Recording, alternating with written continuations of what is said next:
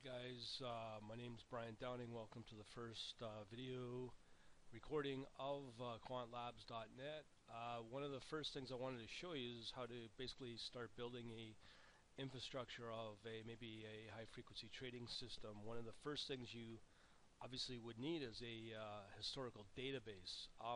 One of the things that I discovered on one of the best open source repositories out there is called sourceforge.net. One of the projects I came across was something called Yahoo stock symbols. Basically, it's a Yahoo script which allows you to go into and make requests against Yahoo Finance, and then also be able to retrieve up to 35,000 stock symbols that Yahoo Finance tracks. And that's obviously on a daily basis with open, close, high, low, and the volumes for each day. So basically, if you come under your Yahoo symbols, Yahoo stock symbols, and download the initial file here, which is a zip file or a tar file, and then expand it onto your desktop, what will happen is you'll be able to basically see a variety of files. In this case, the project obviously downloads as YSS, and from there you can download your project.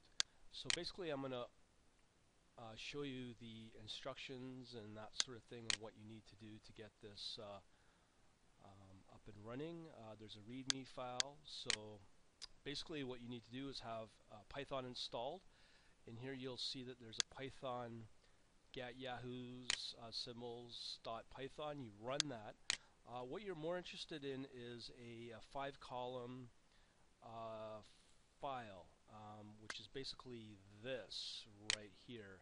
It takes about anywhere from 2 to 4 hours to generate a file, and if you choose this 5-character symbol file, you'll be able to generate something called, just give me a second here,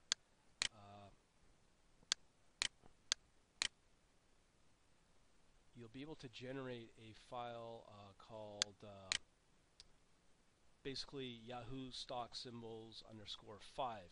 And when you look at the file, this is the juicy thing, is that the file kind of looks like this. It's a CSV, or a comma separated value file, and there are all your symbols. As I said, there's over 35,000, and it's pretty well everything that's on the planet.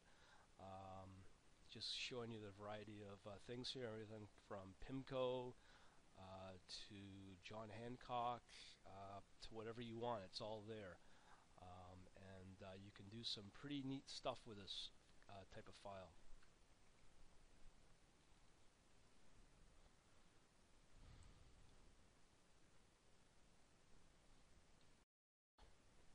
Hey there, it's Brian from quantlabs.net. Today I just wanted to show you a quick way to make a request out to the Yahoo Finance to generate a CSV file, or a comma separated value file, for any stock symbols that were generated using the YSS Python script.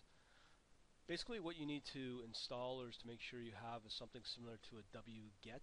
What that basically does is makes a request out to an HTML URL on the internet, and then it will bring back whatever is generated from the site. So in our case, we're obviously going up against Yahoo. So basically, we're going to have something similar to a URL request string, something like this: http ichartfinance.yahoo.com, blah blah blah blah blah, and then you can run that against your with your wget. In this case, I have wget, and then that string I just showed you, the URL, and basically it will request and make this and generate the CSV for you. You don't need to worry about those extra errors. I'm sure you can finesse that as you get better or do more research. But in our case, we have now a CSV table generated, and in this case we can then go into Excel and see what it looks like. And basically what it looks like is a very basic CSV file with your date, the open, the high, the low, the close, the volume, and the adjusted volume of that particular symbol. Now, for this particular string or URL string I just showed you, goes all the way back since the symbol's inception. So that's something I find pretty cool, but that might not be something that you would be interested in.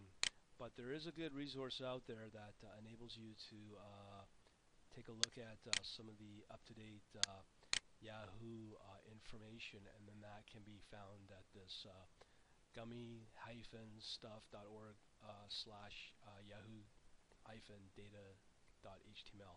And this basically contains all the necessary information you need for Yahoo. As far as I know, it should keep everything up to date, where Yahoo may decide to change their URL request info, which they do from time to time, and can screw up any of your processes that you generate for generating these CSV files. So hopefully that'll give you some resources to generate your own CSV for any particular Yahoo symbol that you want to retrieve.